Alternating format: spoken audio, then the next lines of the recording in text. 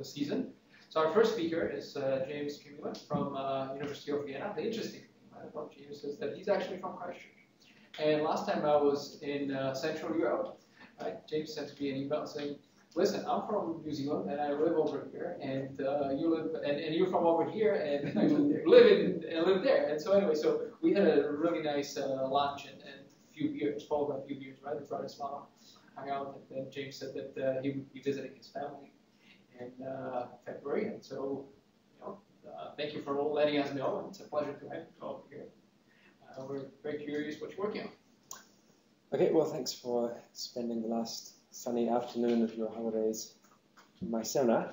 I'm presenting this some results from an experiment I ran almost 2 years ago now, and it took us a while to sort of get things into shape because we got exactly the opposite results to what we expected. And I think now we've finally made some sense of it. This is the first time I'm presenting it in its current format, so I'll be very interested to know what you think. But hopefully it's drawing to a close, this particular project. I did it with a couple of co-authors, Chloe Lecoq in Stockholm and Alexander Wagner, who's at the University of Constance. So the paper is about social preferences and bounded rationality in the Centipede game. So an outline of the talk, it's going to have a slightly strange format because, as I said, we didn't get the results we expected. So first of all, I'll start off reminding you of the Centipede game and go over a bit of the related literature and sort of try to motivate the experiment and explain the hypothesis related to social preferences. I'll go over the experimental design, show you the results, and which clearly reject our initial hypothesis. Then I'll introduce this thing called prospective reference theory, which is the model which we've used to sort of organize the data and give us a good idea of what actually seems to be going on in the data. And then draw a few conclusions and discuss the implications beyond the Centipede game. I think there's sort of some more general implications related to group identity, the literature on discrimination, and also bounded rationality in general. So that's the plan. First of all, how long do I have? Normally go at 4:30. Okay, that's including questions. Okay. Yeah. Okay. Yes. Okay, so the Centipede game, hopefully, well, you've probably seen it before at some point in your career. It's a two-player game, extensive form game. At each decision node, the player has a choice of either continuing or stopping. If they choose to stop, they get a payoff. Their partner gets a payoff as well. If they continue, the other player gets to make a decision. It alternates backwards and forwards. Now, they come in lots of different forms, but the basic structure of a Centipede game is such that you should continue if and only if the other player will continue at least once after you. And at the last node, the player has an incentive to stop rather than continue. And what this leads to, if you solve this game using background induction, it leads to a unique subgame perfect Nash equilibrium. Okay, so if you look at the last decision node, the second player has a choice between 64 and 128, so obviously we'll choose to stop. Player number one now knows that player two will stop, so has a choice between 32 points or 64, where they'll decide to stop. We're going back to the previous node, player number two, knowing that player number one is going to stop at the next node, they have a choice between 16 or 32, so they will choose to stop, and so on and so forth, right back to the first decision node,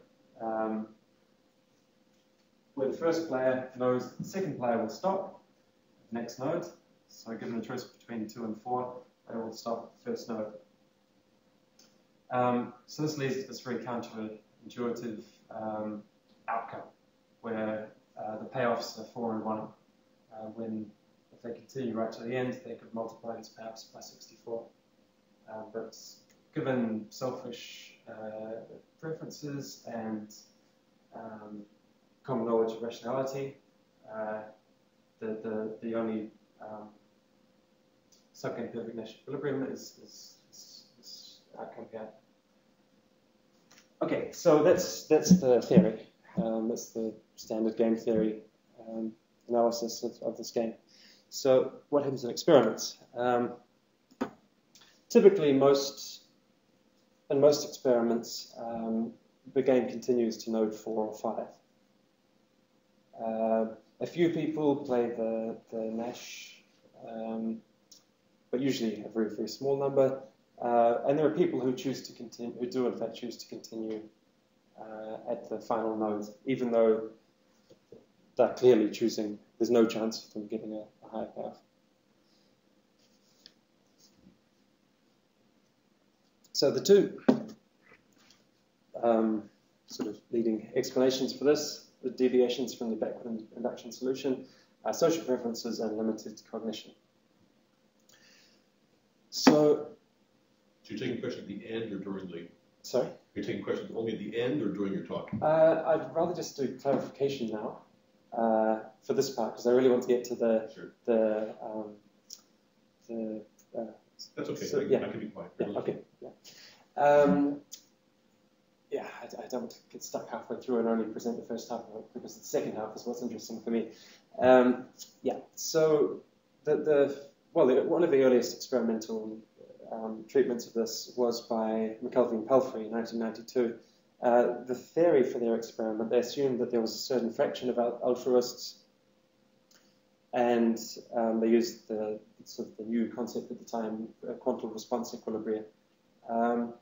But they never really tested for social preferences. They just they have this theory, and they said yes, it's sort of more or less consistent with the data in the sense that people don't always play Nash because they're either altruists or they are pretending to be altruists, or and so on. Most of the papers have used some form of bounded rationality to explain this deviation from the Nash equilibria. So there are a few papers here. This one, Palacios, Huerta, and Volich. They assume that the reason people don't play the Nash equilibria is simply that they're incapable of doing backward induction. So they ran some experiments at chess tournaments. They sort of hypothesized that chess players could do backward induction better than ordinary people, and indeed they found that grandmasters almost always played Nash equilibria, and masters tended to play it more often, and so on and so forth. So Levitt, List, and Sadov tried to replicate this, but didn't succeed in doing that. This third paper, Bornstein and his co-authors, they will test some hypothesis that decisions made in groups tended to be more rational than decisions made by individuals. They found some support for that. Then you've got the agent quantum response equilibria, where it's just assumed that agents make mistakes sometimes, and this is taken into account. You know that other people are making mistakes, so you get this concept. There's been some level K models, experiments based on that, and also people who've looked at learning in the Centipede game. So Nagel and Tang, they found that there was some learning, and that people tended to finish earlier as they became more familiar with the game, but they didn't find that there was sort of convergence to the Nash equilibria. It wasn't clear that this was going to happen at all. They did 50 repetitions, I think. So our motivation was just to take social preferences seriously as a possible explanation for why people weren't playing Nash. And this is the first time it's really been taken seriously as a as a possibility in an experimental design. So the idea was to alter the effect of social preferences without changing the effect of limited cognition. So what we did was we induced group identity. And there's all this literature showing that if you're playing someone from the same group as yourself, you tend to be more altruistic, you tend to reciprocate more, you tend to care more about social welfare maximization, and so on and so forth. So our hypothesis was that if social preferences play a role, then strengthening nice social preferences should lead players to continue longer and move the distribution of stopping modes to the right. So if you're altruistic and care more about the powers of other players, the more this is the case, the more attractive outcomes to the right become. On the other hand, if you become more envious if envy becomes a factor and that your partner's power enters negatively into a utility function, you're going to stop earlier. Social welfare maximization, clearly, the more you care about that, the more you're going to be likely to continue, and reciprocity as well. By continuing, the other player has given you an opportunity to get higher points. So to reciprocate, the way you do this is by continuing yourself. So all the nice social preferences, altruism, reciprocity, social welfare maximization, they all lead you to continue longer, and negative social preferences like envy cause you to stop earlier. Yes? Are you going to come back to this idea of just what you said about social preferences influencing what looks like to be just the mean of the distribution as opposed to the entire distribution, or do you want to leave that for later? We can leave it for later. It's quite fun. If you want to keep going, it's okay. Well, actually, the results is stochastically dominated. So, I mean, it doesn't, yeah. Okay. It's not something I'm going to come back to. But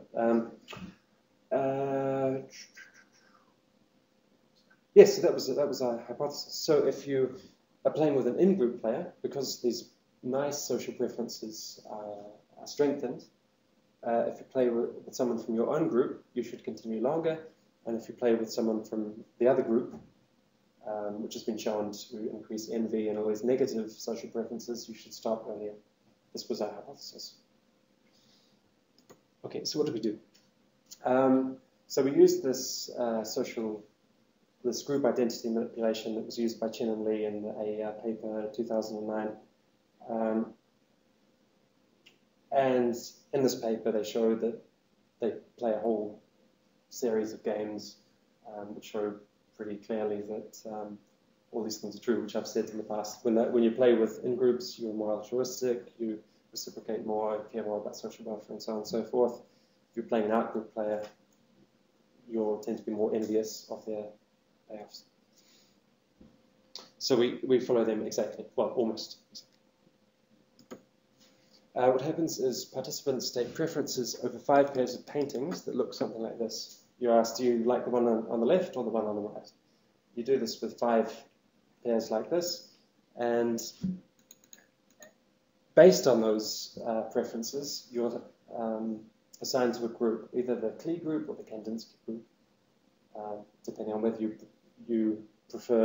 were more likely to prefer paintings by Klee or Kandinsky. Then they chatted for a bit online, discussing another pair of paintings. They had to guess which one was by Klee and which one was by Kandinsky. Yes. I don't know the background when they're trying that. Were there any other demographic things that correlated with like one kind of being more than the other? That was just kind of random. It's pretty random. It's pretty random. I mean, all the painting pairs like this kind of stuff. I mean, now I can tell the difference between Klee and Kandinsky. But yeah, and it doesn't influence behavior either. So yeah. So they're not interacting in person with their. No, it's all anonymous. It's all online. So this is just about separating people into groups and inducing some kind of feeling of group identity. And it's been shown, as I said in the past, to have these effects on social preferences. They then played the Centipede game I showed you before.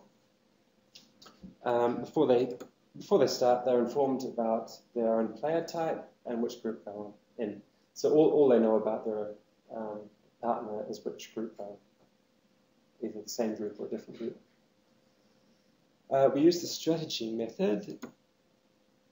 Question. Yes. Did you do chat as generally did? Did they chat prior to making any decisions in it?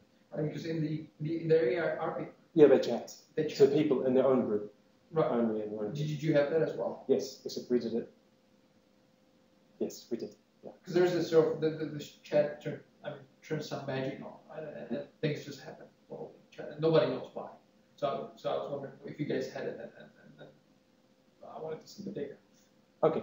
I don't think it's important. I mean, you see all these other group identity experiments where people are explicitly randomly put into groups, and you still observe these effects on social preferences. It depends on the degree of strategic interaction. Okay. Right. So if I don't care about what you do, or if I know that I'm not going to be interacting with the group, right, then the effect will be very strong. As in these first group identity experiments, right, as they observe psychologists. Yeah. But then if you introduce strategic interaction, right, then chat seems to turn some magic on, right? That it just things kicks in. I've seen some experiments. In fact, I have one. Is that just chat, or is that face to face, or? It's online chat. What we did, we had them discuss trivia or answers to trivia questions. So there was some sort of helping point, right? So it's psychologists call it generalized reciprocity, right? And this seems to turn on these social preferences towards in-group members in strategic environments. Anyway, sorry. Sure. Okay, so yeah, we use the strategy method. So rather than play it sequentially, each person, well, I'll show you how it was implemented. You saw a screen like this.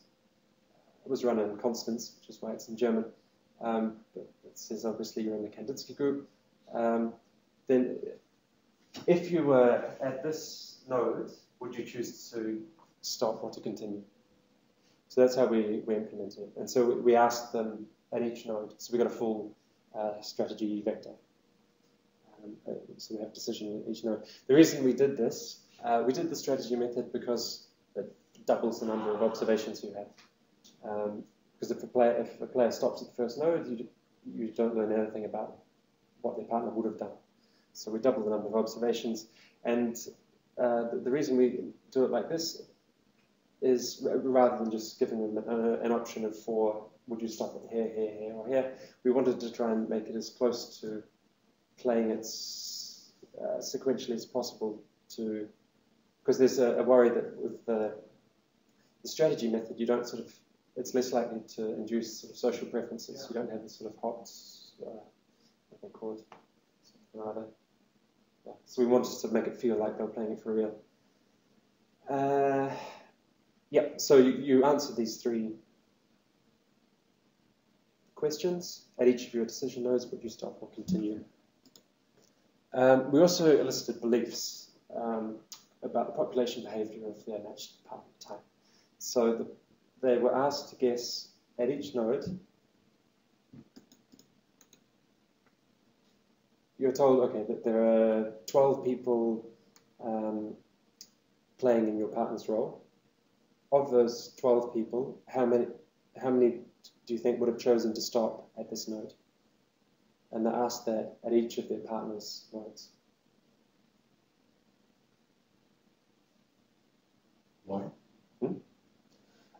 So this is about listing the beliefs that the subjects have about the probability that their partner's going to stop at the next node. Because really, to judge whether people are exhibiting social preferences, you need to know about their beliefs, not just their actions. So if I believe that, if I'm player number 1 and I believe that this player is going to stop with probability 1 here, and I choose to continue, that's a completely different thing to if I believe with probability 1 that they're going to continue here. So we need to know about beliefs as well. Yeah? Were any of those like implemented with a strong incentive, or were they basically just questions? This was incentivized. So if you get it correct, if your guess is the same as the population guess, you get 100 points or Your something. guess is the same as the population guess, or your guess is the same as the population's answer in the prior stage? You're asking people what would the people in your group do with this node in the prior Oh, it was all done simultaneously. So you don't know anything until after this. Yeah. So first of all, you give your strategy for actions, then your beliefs about what the other people of your partner's type did, and then you're matched with someone to find out how many points you got. And you also it's calculated whether your guesses were correct or not, so whether or not you get paid for your belief station. So that's especially, yes, it was incentivized. Okay, so we had 96 subjects, 24 subjects per session, using Z-Tree. It's about 45 minutes with average earnings of 8.6 euros with a €2 sharp fee. Okay. So these are the results. Basically, we got exactly the opposite of what we expected. So if you remember, we were predicting that the in-group distribution should look something like this, and the out-group should look something like that, and you get more or less the opposite. So the in-groups, the games tended to finish earlier in the in-group treatment, and continue longer in the out-group treatment. Is collusion ruled out here? Well, in what sense? They can't communicate. join up at the end, take the payoffs and split even. Well, they don't know who they're playing with. They're all sitting behind computers. They can't identify. All they know about their partner is whether they're in the same group or a different group. That's the only. Well, I know they're in the same room somewhere. That's all. So yeah, the main hypothesis is not supported by the data. There were substantial payoff differences. So out groups, 58 points on average compared with 35 points for in groups on average. If you break it down by strategies, again, you see the same thing. This is combining player 1s and player 2s. So the out groups, the distribution is further to the right, and the in group further to the left, which is the opposite of what we predicted. And it's true as well if you break it down by player type. And with these sorts of numbers of players, how big of a difference do you need for it to be statistically significant? These are not significant at the 5% level. I think this one was at the 10% level. But yeah, I'm not claiming anything about significance at this stage. Just that we can pretty clearly reject our initial hypothesis. Which way do I go? That way.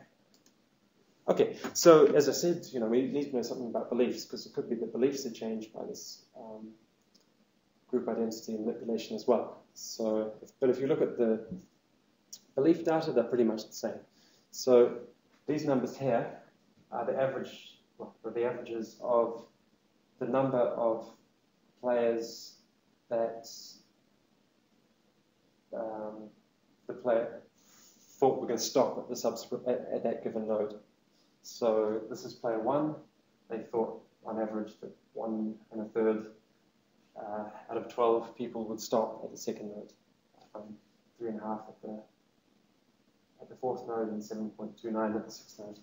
How many nodes was there again? 7 or 6? 6 decision nodes, but there are 7 outcomes, obviously, because you can continue and stop at the last one.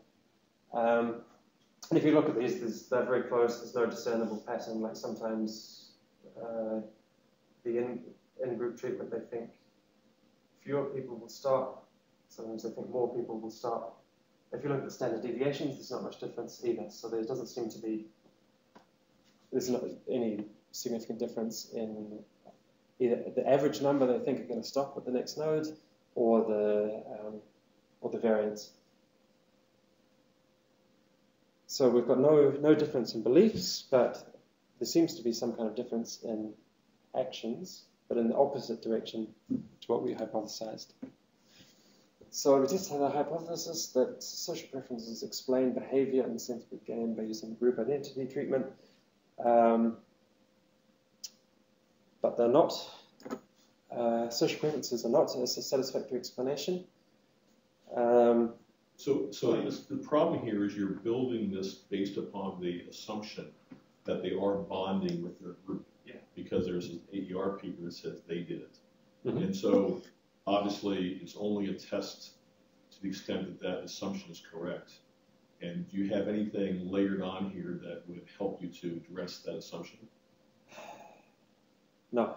All I have is the AER paper, and I've run the same manipulation before and played dictator games and found much higher altruism favoritism towards in-groups. I mean, I've run this treatment myself. Exactly the same.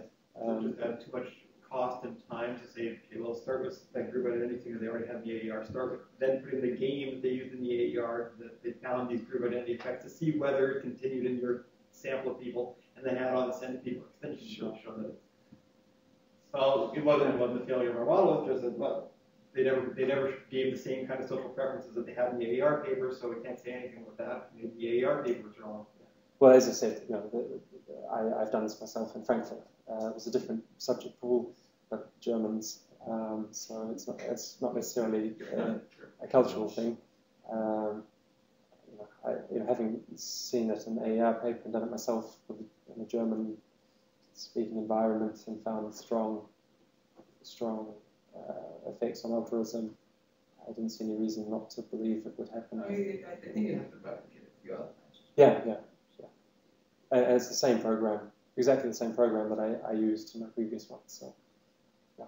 Just to check the obvious and to get back to Eric's question. So the in-group numbers are roughly the same for Lee and for the in-group numbers are pretty much the number of subjects within the groups. So for Lee, Lee in-group, team there, yeah. So just to check no, it's different okay. people don't think different. I haven't. Did I test this? I can't remember. I probably should have. I'm not sure. I can't say for sure. With a clear will give you some evidence that a certain type of people are not renegating to. Yeah. Although. Yeah. I mean, I don't think they would. Well, I mean, I did test this with my previous experiment, which was on coalition formation, using the same group identity manipulation. And there, as I said, I found people definitely favoured the in-group, and I tested all the obvious things, whether there was any correlation between behaviour and which group you were in, and found nothing. And also in the Rationality, they look at behaviour and is it correlated with which group you choose, and they found it's not. So I haven't done it very thoroughly with this data, but The people in Austria and Vienna are happy for you to run experiments on Germans trying to induce more in-group behaviour and self-promoting in-group German preferences. this was done in Constance. I was a bit worried because like Klee and Kandinsky, like Klee is a very German name, Kandinsky's not so much, and I was a bit worried about whether this would make a difference. So I spoke to some Germans, and they didn't seem to think it would be an issue. Because obviously in America, probably no one's heard of Klee or Kandinsky, but in Germany there's a chance that. But actually, I did ask a question. How familiar are you with these artists? And even most of the German students hadn't heard of Klee or Kandinsky. What about them in psychology literature?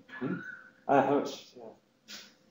Yeah, those are sort of first, second year students, and they don't know much about anything really. Yep, so we got the changes in strategies are the opposite of what we would have predicted if social preferences were of primary importance, and they tend to continue longer without groups. Considering beliefs does not change this, as there doesn't seem to be any treatment difference in beliefs. So overall, if there is an impact of social preferences, it's outweighed by some other force. I mean, it's really hard to, given the strength of the quantity of literature in the past suggesting that this group identity manipulation affects social preferences, it's really hard to say, no, it doesn't. So we're not claiming that. We're just saying that it is. If it is a factor, it's outweighed by something else. Did you have a question? Yeah, I'm trying to get this connection of the relationship between hypothesis and the results. And what I think I understand is that when you look at there's a pattern in the beliefs at node 2 and at node 4 and at node 6, and whether you're type 1 or type 2, that sort of thing, right? And so you look at that pattern, and what I'm wondering is the behavior, the social preference behavior at node 6 and the social preference behavior at node 4 and the social preference behavior at node 2. Are you kind of discriminating in that fine detail, or are you just looking at social preferences kind of across the whole? Did they arrive at an Nash equilibrium or not? Versus what did they do at node 2, given that they had these expectations? What did they do at node 4, given that they had these expectations? What did they do at node 6, given that they expected the next node, 9 out of 12 people to not continue? Does that make sense? Like in terms of assessing, okay, at node 6, if I'm in player 1, and there's about 7, 8, or 9, I'm expecting these guys to stop at the next round. Now, given that expectation, what would the social preference be? To keep going? Well, it depends on the strength of it. If you're very altruistic, you would be more likely to continue. Yeah, I think so. But for a given belief, for any given belief, you're more likely to continue if your nice social preferences are strong. Yeah, but if I was I don't know whether these are obviously averaged across a bunch of player 1 types, but if I was an individual, an altruistic individual person, could you look at that sequence of things? What did they do at node 2? What did they do at node 4? Or what did they believe at node 2? Believe at node 4? Believe at node 6? And then what did they actually do? Oh, yeah, sure. The connection will come in the next model. In fact, I can tell you what I did at first. I did some probit regressions looking at the probability of continuing given the belief about the probability of stopping at the next node. Yeah. So this was my initial approach. And what I found was that the connection between beliefs and, well, the slope of the response to your belief was much flatter for the outgroups. But we'll get to this. I'm making the connection between individual beliefs and individual actions very soon. That's what I was asking. Yeah. No, that's going to come. Okay. So we rejected that hypothesis and found that this model of bounded rationality works very well. So I'll explain it. Prospective reference theory. So just to give you a bit of background to this kind of theory. So expected utility theory was the norm for, well, probably still is, of how we look at how people make decisions under risk and uncertainty. And but in many circumstances, people don't treat probabilities as objective, as they should in expected utility theory. So a few examples are very unlikely events are given too much weight, very likely events are given insufficient weight. So what this means is if you're told that something's going to happen with 1% probability, you act as though it would happen with 5% probability. If you're told that something's 99% sure going to happen, you act as though it's only 95% sure. There's also a certainty effect, so people give extra weight to an outcome which is certain. And you have the LA and Ellsberg paradoxes, which I won't go into, but they're just series of choices that don't make sense under expected utility theory. So people saw all these. These are all replicated time and time again. So after discovering this, people started trying to think of some alternative decision theories, alternatives to expected utility theory. So the most famous one is prospect theory. You also have regret theory, rank-dependent utilities, skew-symmetric bilinear utility theory. I have no idea what that is, but it sounded very impressive. But the one I'm going to look at, I'll just explain what it is first and then try to justify why I chose this over all the others. So it comes from a paper by Kip Viscusi, 1989. The general idea is that, okay, so in this paper he explains it using lottery experiments. So people are given a choice between two lotteries. Either you get this outcome with this probability and this outcome with that probability, or you can choose another lottery where you get other outcomes with other probabilities. So just choices between two lotteries. And this is the way these decision theories are usually tested. There's a huge literature on this. There's lottery choice experiments testing all these different decision theories. So the idea here is that people treat probabilities, the probabilities they're told about these lotteries, as imperfect information. And they use these probabilities to update some reference probability. And the more reliable you think the information is, the more weight you give it relative to your reference probability. So you're shown a lottery. Okay, there are two possible outcomes. You're going to win or lose. So your reference probability are likely to be 50-50. Then you're told, in fact, you're going to win with probability 80%. But rather than acting as though you're going to win with probability 80%, you treat this as just imperfect information and update your previous belief, 50%, by some amount. So that what you actually act on is some probability between 50% and 80%. Closer to 80% if you trust the experimenter and really believe him. Closer to 50% if you're a bit skeptical or whatever. So that's the basic idea. It's quite simple, and it predicts many of the deviations from expected utility theory. So from that example, you should be able to see that how it predicts the underweighting of high probabilities and the overweighting of low probabilities. And in the paper, he explains how it can also explain the LA paradox and so on.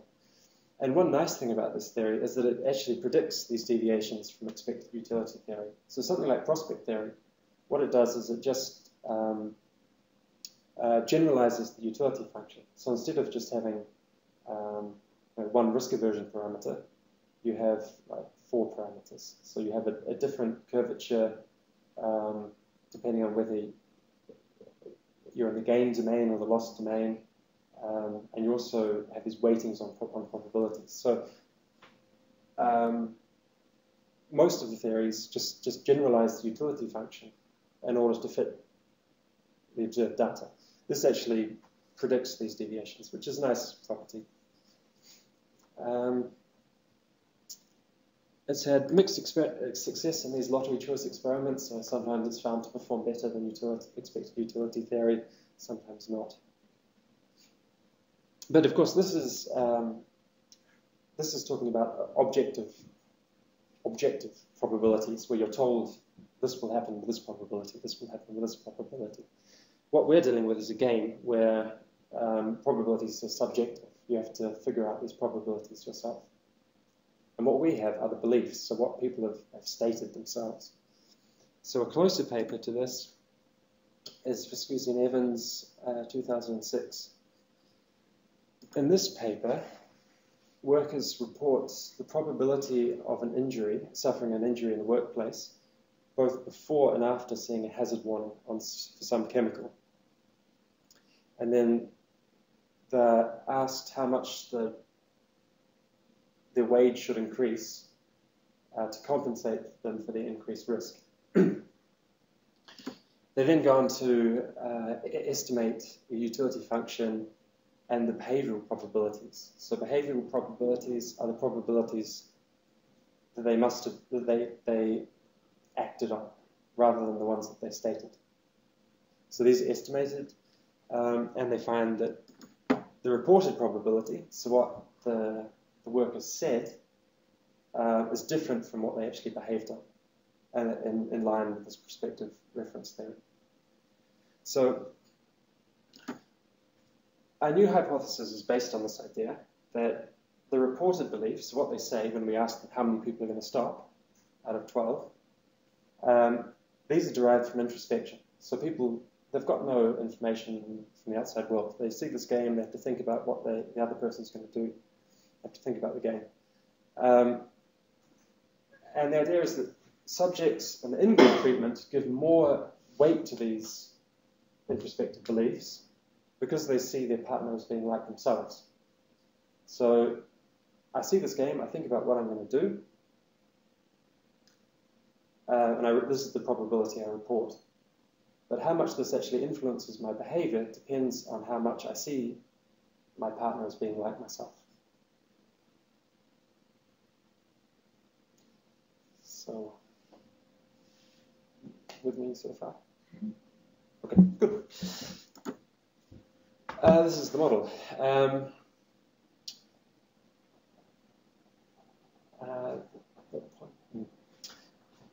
Okay, so what we're doing is replacing expected utility with this E expected utility star. So this is the equation from the prospective reference theory. It's really quite simple. This Pij is the probability they state. This is what they tell us. Yeah? So this is their introspective belief. Qij is the reference probability. So this is what they, before any consideration of the game, what they think people might do. Okay, so before any reflection, they see the other person has four possible strategies, so we just assume that they will place an equal weight on each possible strategy.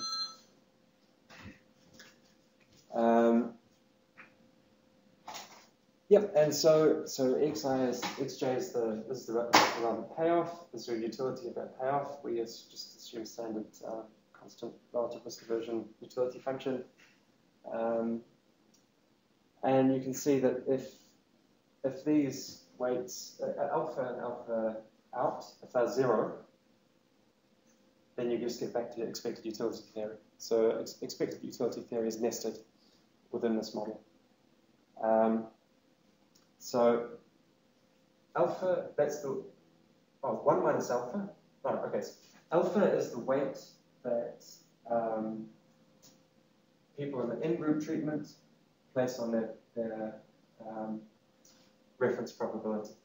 Alpha plus alpha out is the weight that people in the out-group treatment place on the reference probability. So, yeah, if alpha equals alpha out, then you equals 0.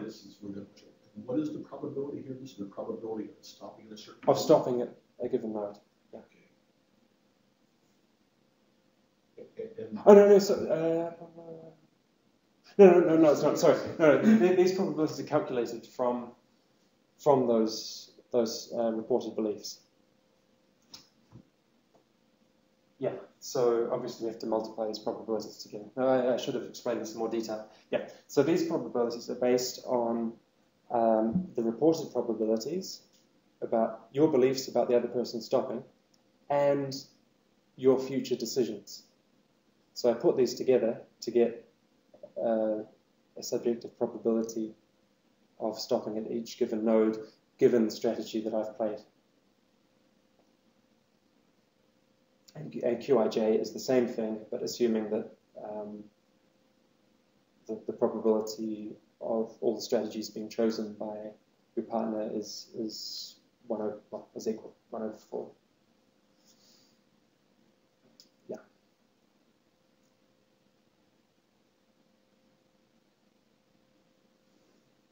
So it's basically expected utility theory, but with a prior, with a sort of a reference probability, and just taking an average of your prior belief and your new belief, your new information based on introspection. And the theory is, I haven't quite finished. So for the estimations, I assume a logistic choice function. So the probability of choosing a given strategy is higher if your expected utility star, EU star, is higher. So this is a fairly standard way of estimating these things. Are you familiar with? Yeah, basically you've got one extra parameter, lambda, which is the degree of rationality, or how sensitive you are to payoff differences. So if lambda is equal to 0, you'll just basically, you choose all strategies with equal probability.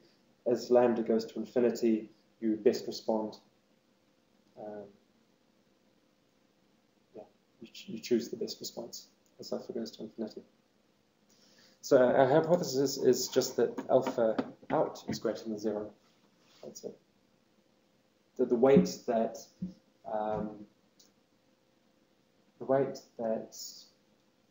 people in the outgroup treatment place on their prior is bigger than in the in-group. Yeah. The chess master said that lambda goes to 1 or it's a different feature.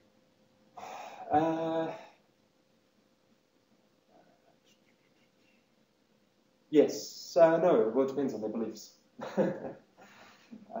It would depend on their beliefs. As I said before, I mean, if you believe that the other person is definitely going to continue, then stopping immediately is stupid. Yeah. So I guess I'm just not getting this at all. In the sense, a lot of them not getting here, Okay. But before, this in and out stuff had a sense of how much you bonded with the person, how much you wanted to maximize your group. I got that. But this is actually a difference in and out based upon your so-called objective versus your subjective probability. Is that correct? It's very, so the intuitive idea behind it is you're more certain about the behavior of people who you see as being the same as you. There's people in outgroups, you don't understand what they're going to do. You're uncertain about their behavior. People in in-groups, This is a very different hypothesis. It's completely different. Yeah, I mean, it's almost like you don't belong in the same paper. Possibly. Because one is talking about, I mean, Sure. Yeah. I mean, I'm not claiming that this is a test of prospective reference theory, because obviously the experiment was not designed for this at all. Yeah. I'm just saying we got the strange data, and we find that this theory explains it well. So I see these results as a springboard to more experiments, not as a conclusive proof of anything. Mm-hmm. So you haven't tested this on fresh data yet? No, not at all. So this is part of my research agenda, is to, we've come up with these interesting results, which we didn't expect, and so I want to explore further these ideas. Okay, so we can now estimate this model. So this is a maximum likelihood estimation of the equations I showed you before. So if you just look at an expected value model, where you're just maximizing, obviously, the expected value given your beliefs, we get the lambda is significantly different from 0. So this is a relief that people are not just behaving randomly. They do understand the game to some extent. If we throw in a risk aversion parameter, we find this is highly significant. The model is much better. This is quite high, but not outrageously high. So average. In other studies, this risk aversion parameter sort of tends to be between 25 and 65 or something. So this is at the high end of the range, but this is probably related to the game. I'm not sure exactly why it's so high.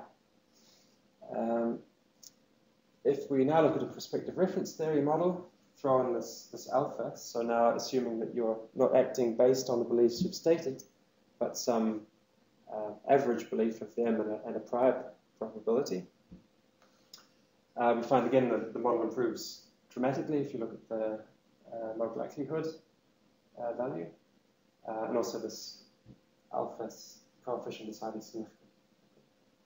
Throwing in the dummy for the outgroup, again we improve. This model is better based on a likelihood ratio test. It's better at the 1% model. And we see that alpha for the in-group, the weight that they put on their prior is almost 0. This means that in the in-group treatment, people are placing, they find their beliefs fully informative. So they have no weight on their pride. What they state is what they act on. Whereas for the out group, alpha is very large and significant at the 5% level. So this is basically supporting this hypothesis we had before. In the out group treatment, you find your introspective beliefs. You see them as only partially informative about the behavior of your partner. In the in-group treatment, your beliefs are seen as fully informative about the behavior of your partner. Yes. And the reference prior in this is a uniform reference, and then you have your reported probabilities and the alphas and the alpha out. So the alpha in and alpha out in that segments column there are the weights on that. Like the 0.017 is sort of saying, look at I'm not putting any weight at all on a uniform distribution. Yeah. Which is the QIs. Yeah. There. Okay. Yeah. It's fine. I'm just trying to make sure. So in fact, players in the in-group treatment are behaving as expected utility maximizers. Yeah. With their subjective. This is their with the reported probabilities. Yeah. Yeah. Whereas people in the out group are not. They're putting a very large weight on that uniform prior. So that's basically it. This model, I think, fits very well with data. It explains it in a sort of intuitive. It's a very intuitive idea that I think that if you're interacting strategically with someone you see as being like yourself, then your introspection you can see is relevant and something you want to base decisions upon. If it's someone you see as being very different from you, you don't know what they're going to do, so you're more likely to act as though they're randomizing between their available strategies. So we did a few robustness checks. We looked at a different set of reference probabilities. I won't go into the details of that now, but it came up with pretty much the same results. We also thought, well, maybe this result here is related to the risk aversion parameter or the lambda parameter. So we ran the estimations again, allowing for different parameters in the in-group and out-group treatments for the lambda parameter and the risk aversion parameter. As you can see, there's no difference in these parameters. And the other coefficients remain almost the same and still highly significant. So it seems to be a fairly robust result. Wrong way. So conclusions. We find no evidence that social preferences play a role in the Centipede game. We're not saying that they don't. We're just saying that we haven't. Our setup hasn't shown that they do. A prospective reference theory model shows that subjects playing an in-group member treat introspective beliefs as fully informative, whereas subjects playing an out-group member treat them as only partially informative. And this uncertainty leads to subjects continuing longer in the out-group treatment, even though reported beliefs are unchanged. So, intuitively, this is fairly easy to see. If I think you're equally likely to stop or continue at the next node, I should continue because of the large increase in payoffs, the exponential increase. The first statement, you find no evidence of social preferences. You find no evidence that group identity affects social preferences. Yes, which is what where social preferences, because you still observe that many people go and continue. Yeah. Right? And if you assume that there are these two explanations, one is, hey, I just don't know what I'm doing, I don't know how to solve this game, right? I can be confused, or I can have some social preferences, right? So you can still have some social preferences, which are not affected, but you just don't find evidence that these social preferences are affected by group identity. Yeah.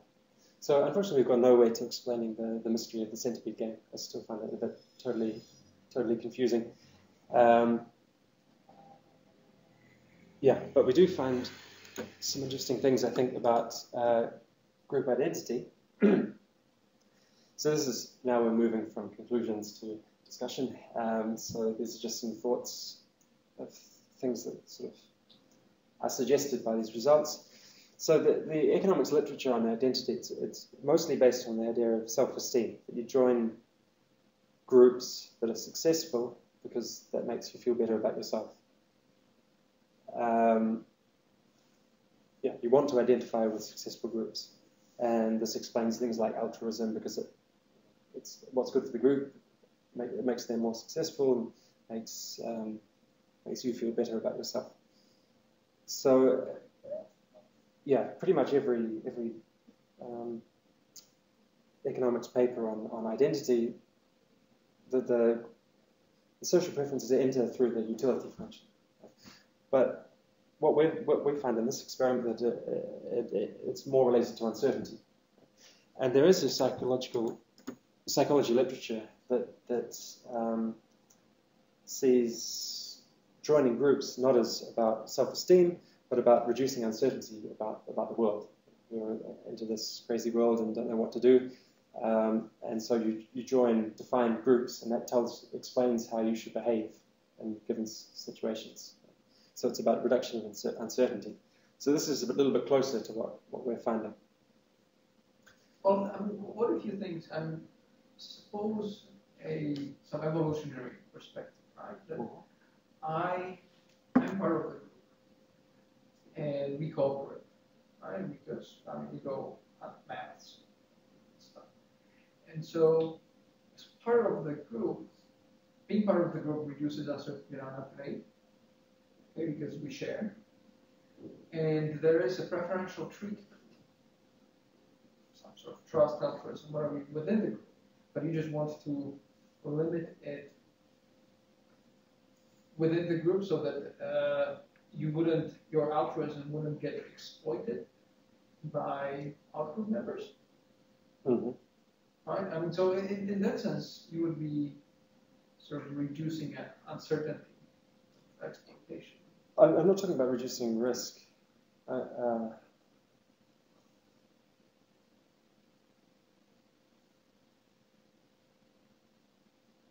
So you're suggesting that people join groups to hunt together because then there's it's kind of insurance. That's what the biology is trying to suggest. But this is really uncertainty about how to behave, what to do. It's back to you just don't know how those other folks are thinking because they're strange. They're Kandinsky. Why doesn't that show up in the variance of the beliefs? Why, if you looked at, you've got your belief distributions there. Yeah. Shouldn't it be? I know it's not a clean thing, but it seems like the variance when I'm looking at expectations about outsiders should be more dispersed. Sure. Yeah. But what we elicit is the mean, and that variance is the variance amongst the subjects. So, aren't they related? So the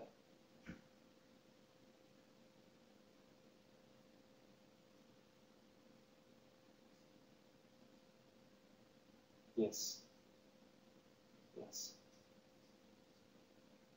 But even if they're not, that does. Maybe you collected they're not. It seems like it's another way of providing confirmatory evidence of your estimation stuff. Because you could look at, how do insiders, what does their distribution of beliefs look for outsiders versus insiders? So this is why I was stuck. This is why I was stuck for so long, because I started out I sort of got the idea that it was about uncertainty. Yeah. And then I started trying to look at what happens if you increase the variance of beliefs, but nothing happens. Mm. If you think. Which really wants to do. So all that matters is your mean belief. The variance for behavior in an expected utility framework, all that matters is your mean belief. Everything else is irrelevant. Because when you calculate your expected utilities, you just end up with all these compound lotteries that collapse. And the only thing that's relevant is your mean belief. So the variance of beliefs in an expected utility framework has no effect, in theory, on behavior. Well, maybe that's true. That's why we have to extend it to. But it does seem like your explanation, the explanation using to explain results, is saying that they're placing less certainty. They're more uncertain about what these outcomes. But it's a different kind of uncertainty to the sort of uncertainty that you have in expected utility theory. Uh-huh. As I said before, uncertainty in the sense of an increased variance of the distribution that you draw your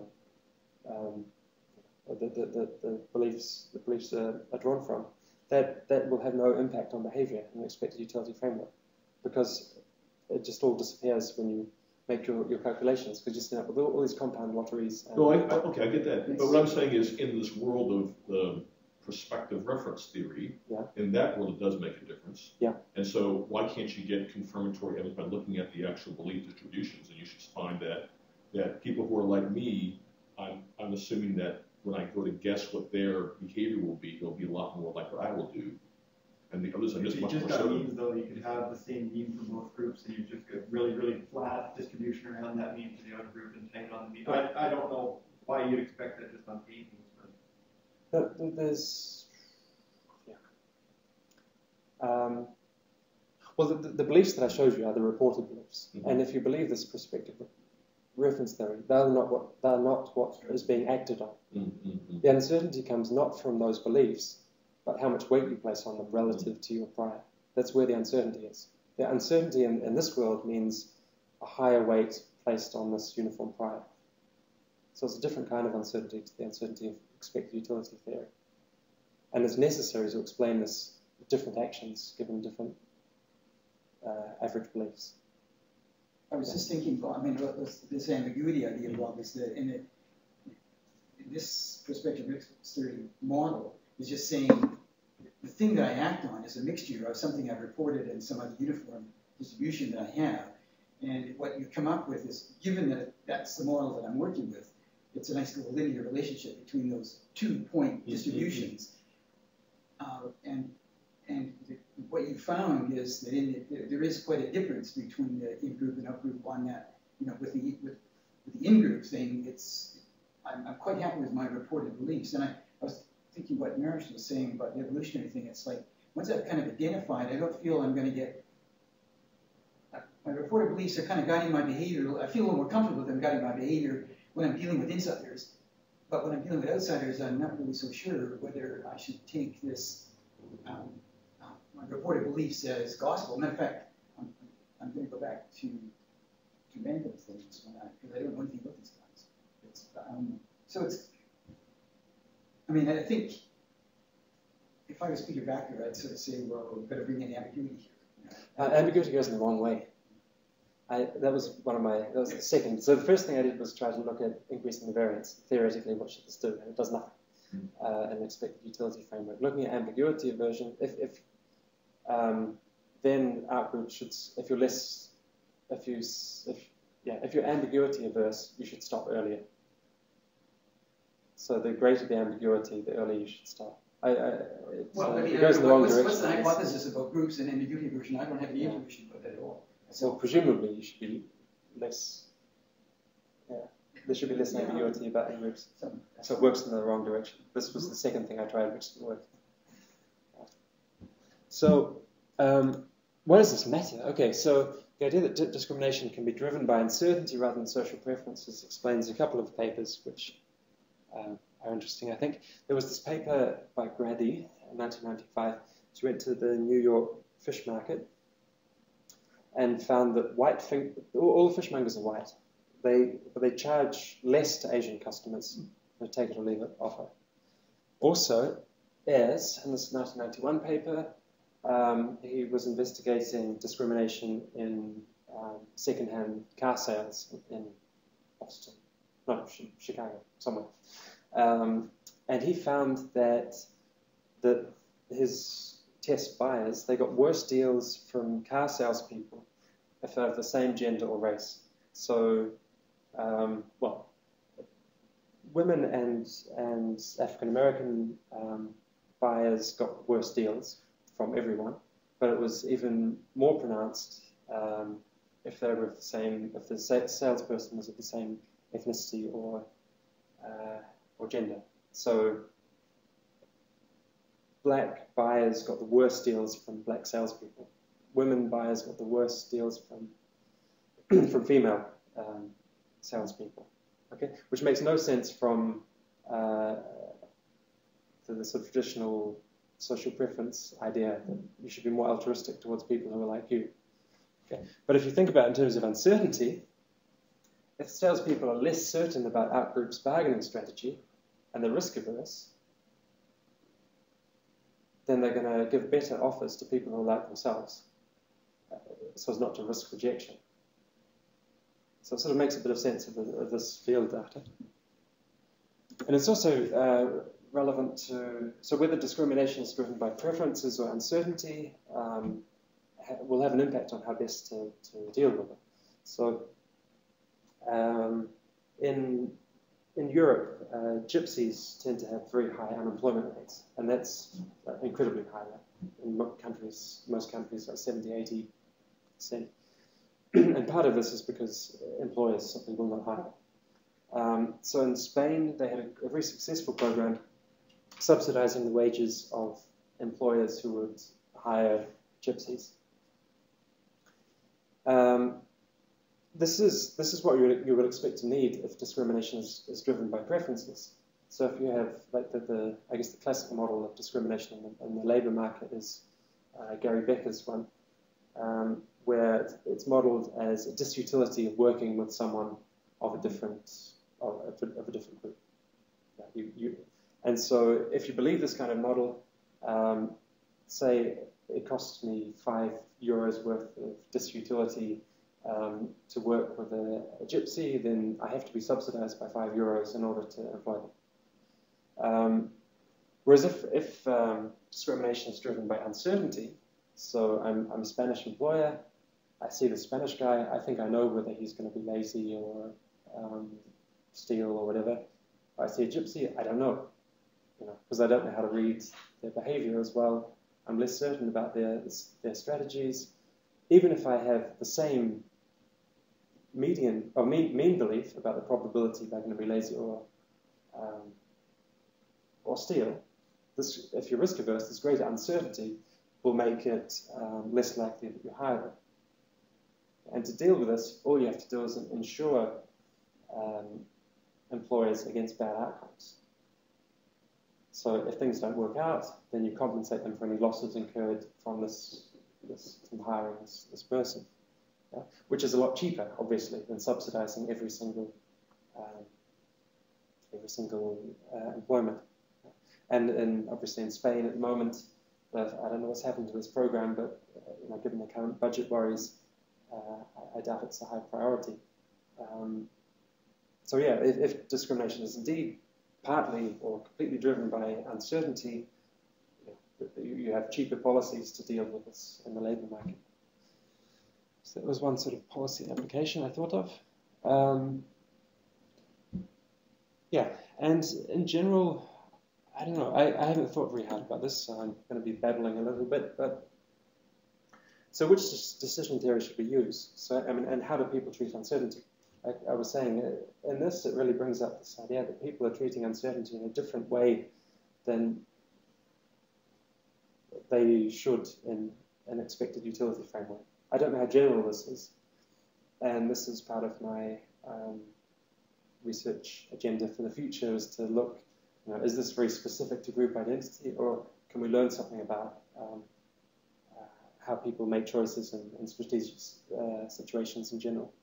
So it may depend on the context. Yeah? So in these lottery experiments, prospective reference theory isn't the prospect theory seems to perform a lot better in general. Hasn't been hugely successful. But then maybe that's the wrong context.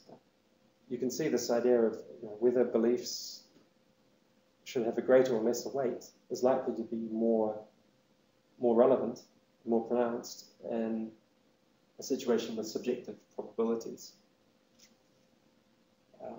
So maybe in testing decision theories, we should look more at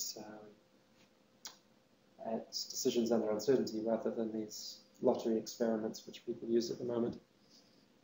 Another question is who best responds and when.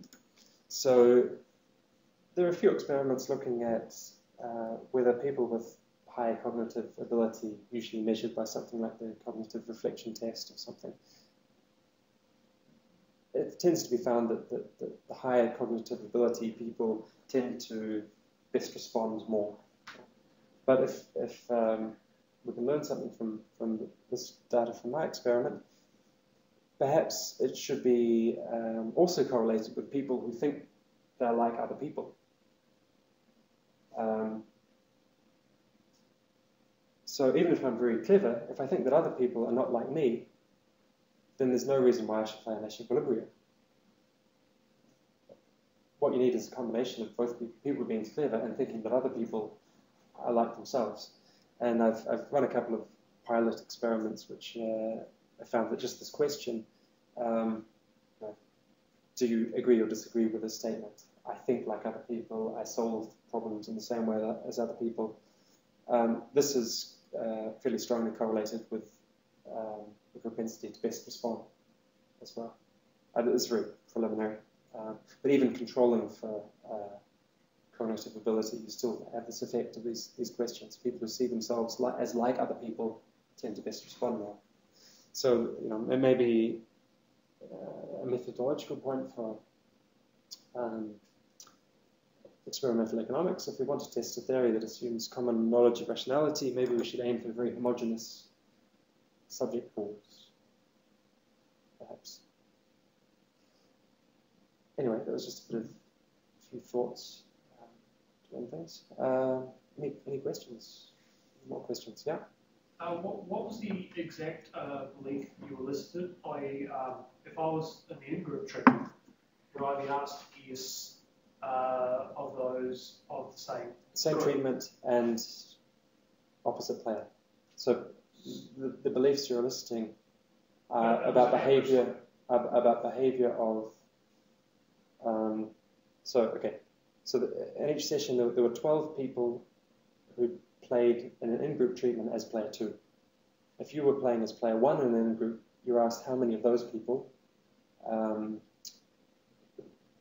you think chose to stop? So it's the same treatment but opposite player. Right. And did you consider second order beliefs at all? No. No? Was there a reason why you elicited the beliefs after you elicited the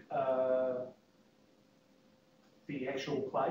Yeah, because initially our hypothesis was just to do with actions, and so we didn't want to sort of. That was what we were most interested in, was the actions. So we did that first, so as not to contaminate the belief. But with normal form games, 3x3 normal form games, there are a couple of papers that have found that it doesn't matter whether you do it before or after. There may be other papers that find that there is an effect of an order effect, but I don't know of any. And finally, there's a paper by Dirkberg and Kirkstoker, and they put forward a theory of reciprocity based on if someone performs a kind action to you, you want to reciprocate that. Yeah. And they only do the theory, but one of the games they do investigate is the Centipede game. So I'm not sure if you've read that paper or whatnot. It might be good to reference it. Yeah, I haven't read it, but my co-author keeps on telling me to. Right. Yeah, so I should at some point. But presumably it would have the same implications. The greater reciprocity would mean continuing longer. Yes, unless you considered the fact that someone continued in your own group to be less kind than if someone outside of the group did it. Like, if a complete stranger does something for you, you might think that is more kind than a friend doing the same thing for you. Yes. Kind of. I mean, that's a possibility. Yeah. Yeah. No, this is true. This is true. There is that, but that was not found to be the case in the Shannon Lee paper. They had a biped game. Yeah. So just a centipede game with two nodes, and they found that the out people in the out-group treatment were more likely to stop, which is the opposite of what we get. But it's still in line with this theory because the payoffs were different. There was only a very small gain to be made by continuing. And then if you're more uncertain and the payoff gain is very small, then you should stop. So they got the opposite results in a game with the same sort of structure, but because of the difference in payoffs, greater uncertainty should lead to you stopping earlier. With the exponential payoffs, greater uncertainty should lead you to continue longer. So actually, what they find is in line with what we find. But if you just look at it in terms of social preferences as well, in their case, there was greater reciprocity shown to in-groups, not out-groups. What Daniel says, when I just like that, right? Try to estimate. So in the Lukenberg and Kirchsteiger, right? They calculate different sequential reciprocity equilibria, right? Depending on the beliefs, and you guys do have beliefs over here, right? And so we can calculate the kindness, right? So kindness is measured as the difference between what your action cost, what payoff your action cost from you, versus what you could have chosen and didn't, right? But now then it also enters my beliefs about what I think about your action. That's true. So you do have some proxy for that. And so what actually Daniel says could be, you could look at sort of reciprocity and social preferences. So we could, given the beliefs and the actions, we could estimate the degree of social preferences that are implied. But we're definitely going to get the opposite. If we do this, the only thing we can possibly find is that people are kinder toward. Oh no, there's this argument about it being unexpected. So, we should do this. Yeah. So I mean, the classical example here is that Masha is closest to me. Suppose I pushed her off the chair, right? How is she going to respond? Is she going to? You don't want to do it. Well, she's going to thank me because she might think that I thought there was going to be an earthquake and I thought something was going to fall on her, and so I'm trying to protect her. Or is she just going to think that I'm a jerk, and so she's going to, punch me in the face or something? Right. So we have, right? It's the beliefs that drive the behavior in this case, and what you observe. But based on some observable actions. So then we have to get into second order beliefs, don't we? I think because.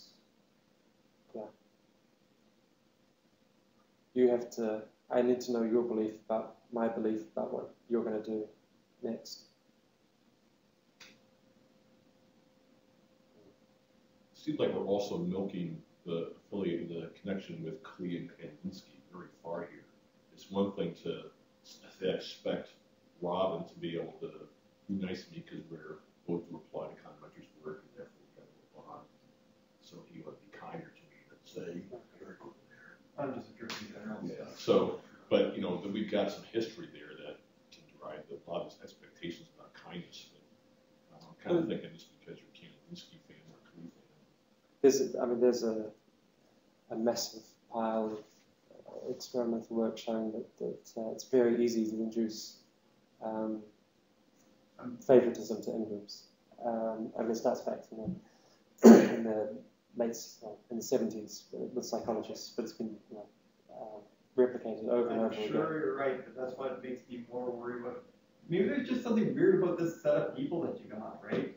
If you had the one stage experiment before you did your stuff, just showing that in some kind of standard thing where we were expecting to show in-group nice stuff, they showed in-group nice stuff, and then we've got this weird thing that happens afterwards. But I mean, it's been done not just for Kandinsky, but also. Oh, I'm not doubting any of that. I'm saying, I wondered when you just got some weirdos that showed up to your experiment that day. Well, there are four. It would have been on 4 separate days, and 24 weirdos in each session. You could test that, couldn't you, by randomising between the groups? That's state groups randomised. Oh, it is random. So the treatments were randomly assigned. So I didn't just run the in-group on one day and out-group on the other. I did it in the same session. So it's true randomization of treatments. There's a very important question. We should probably stop with James must. Yes, I'll have a pint, please. We should go to that. Beer. All right, well, thank you.